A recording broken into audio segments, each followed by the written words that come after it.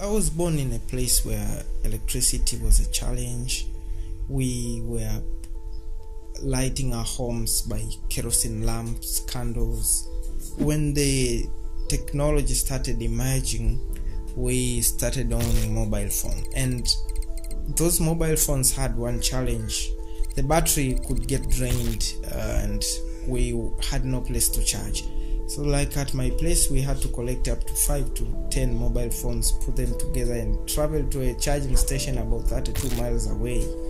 Something that we had to wait until the next day to use the mobile phone. I kept on looking at, where shall we be this time tomorrow? Is this going to be forever? Started going in the trash areas. Now growing up, after when I was in primary school, I could go to dump places. I picked the radio motherboards, television motherboards, some batteries, put them together, trying to power a radio, trying to put a torch, to make a torch just to light up our homes. And at one point I started making a power bank, because I thought charging a mobile phone, if could be simplified, could be an easy job. But the challenge was the battery. I could use the AA, AAA batteries to charge a mobile phone, something which was not sustainable. The cells were not rechargeable. So I started looking for a rechargeable cell. And when I had access to the internet, I could Google and see there are lithium-ion cells, 18650 cells, that are sold outside. But looking at the situation where I came from, if I could purchase those cells and make a power bank, could be a solution which was not affordable to the people where I was solving a problem, so could still not be a solution. Then I started checking out on how I can leverage the e-waste that we have around to obtain cells that can be used for the second life. I did deep studies online, and finally I found that I can repurpose laptop batteries to make the power banks. And the dream was to make a power bank, and now I can power even the homes, the houses, even the electric bikes using the same batteries. At Waga, we can make any kind of energy storage system based on your specifications.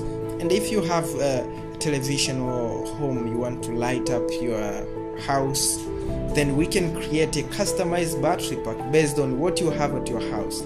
You have 10 lamps, you have 1 television, you have AC, you have this. Then we calculate all that, we put together, we get the data, then we make something modular that can match those specifications. So dealing with the batteries, we have the infinity possibilities.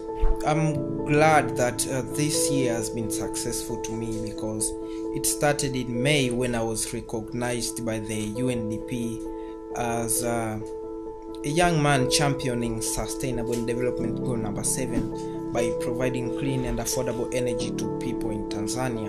And things didn't stop there.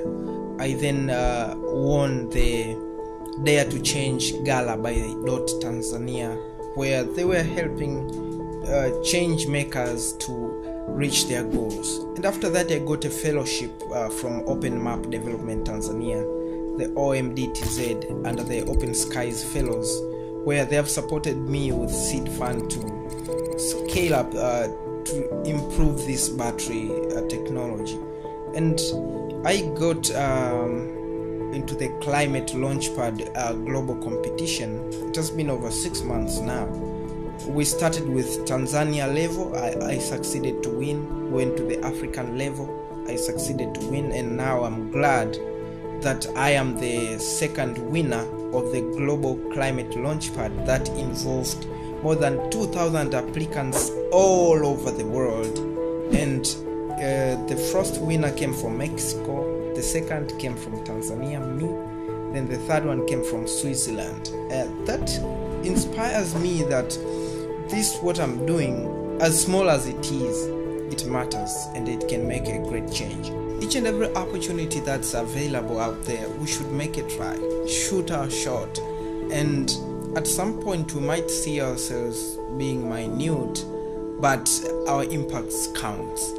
And I'm grateful that right now it's my responsibility to help other youths understand the SDGs, the importance, why do they matter to them, how should we conserve our environment, and how should we leverage to look at how we can create opportunities from the existing programs that are going on in our society.